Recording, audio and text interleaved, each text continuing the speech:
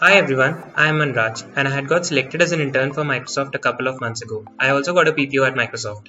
I had done the interview preparation course from Coding Ninjas, and trust me, the learning experiences throughout the course have been great. The way Ankush sir, Nidhi ma'am and Manisha ma'am teach is awesome. Your doubts will get cleared because TA support is always available, and your concepts will get cleared to the very basics. The modules on recursion and hash maps are great, and there are modules on OS and DBMS, so you no longer need to worry about those subjects. And trust me, these are important for the interview rounds.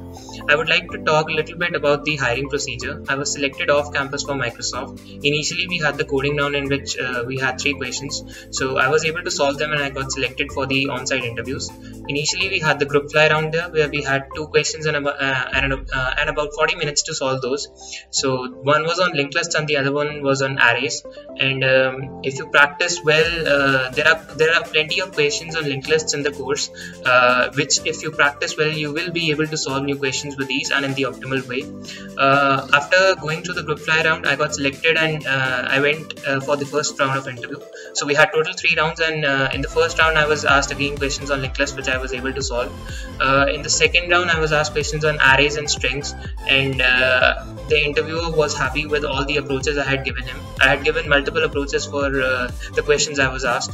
So in the last round with the director, I was asked some questions on tries and OS and DBMS and networks.